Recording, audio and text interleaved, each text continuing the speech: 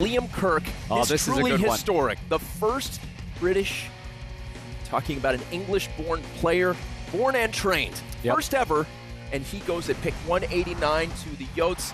A talented player. No novelty here. He seems to really have a gift for the game. Yeah, he's the first born and trained in England player to be invited to the Combine, and it wasn't just to sell this kid or Great Britain. It's because he's got some skill.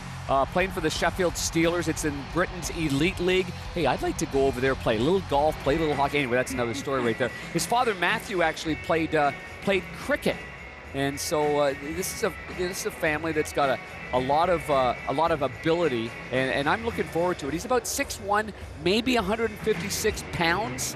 Ranked 65th in the international rankings at the very end of the day. So an unknown, but an interesting pick. And why not go to the Arizona Coyotes? There's a lot of passionate hockey fans. There are. Not in England. Oh, yeah. They've had leagues forever. They're really passionate over there. But maybe this will be the start of some significant growth. I'd love to see one day an NHL team in London. That would be just incredible. Oh, I would love to. Oh, never mind. I was thinking of Ireland and Scotland in that area. And we're talking London, Banger. I know, but it's close by, and I could play a little golf, you know. Yeah, maybe. Not yet. We've got another round to finish here. Okay, sorry. Not yet. Stick with it. Kirk is a player that a lot of the scouts have been raving about, talking about. You know, this young man, if he could get over to North America, if we could get him in a little higher competition, where is his ceiling? He's playing very well in a men's league as a teenager.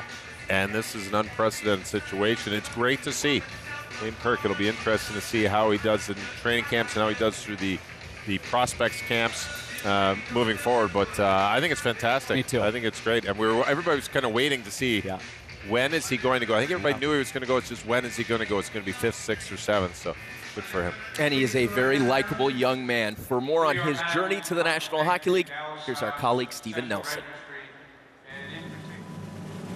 When you think of England, things that come to mind are probably royal weddings, James Bond, or soccer. Excuse me, football. What you almost assuredly don't think of is hockey. In England, it's not the most popular sport, ice hockey, but you know, it's growing.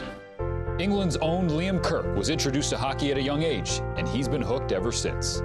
My parents went to watch the Sheffield Steelers when I was just a baby, and my older brother, he was there as well. So he decided he wanted to play hockey, and as you do with all the older siblings, I just kind of copied him, and he just went from there. Kirk eventually went on to play for those Sheffield Steelers in Britain's elite ice hockey league. There's Kirk, moving in, takes the shot on, and he scores! The first of many, I'm sure, for Liam Kirk.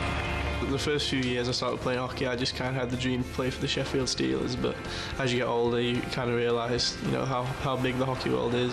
Being from a non-traditional hockey market, Liam Kirk has heard all the one-liners before. A lot of my friends at school used to kind of throw jokes around saying that they just need a pair of skates and to turn up and they'd make the England team, so that was kind of the reoccurring joke. But Kirk's game is no joke. Kirk's one-timer! Oh, the crowd love that! He looks to become the first UK-born and trained player to get drafted, as well as play in the NHL. It'd just be a massive honour. Obviously, every kid's dreams to play in the NHL, so just to kind of get to the NHL is obviously the main goal, and that'll be an honour in itself. But obviously, being from England, it's a little different, so it'll be really nice. And if Kirk is drafted and makes the NHL, he realizes the impact it'll have. I hope that kind of gives, you know, a visual to kids, you know, in all non-traditional hockey countries, not just England, that, you know, if you believe and you just put in the hard work and you're committed, that you can make it.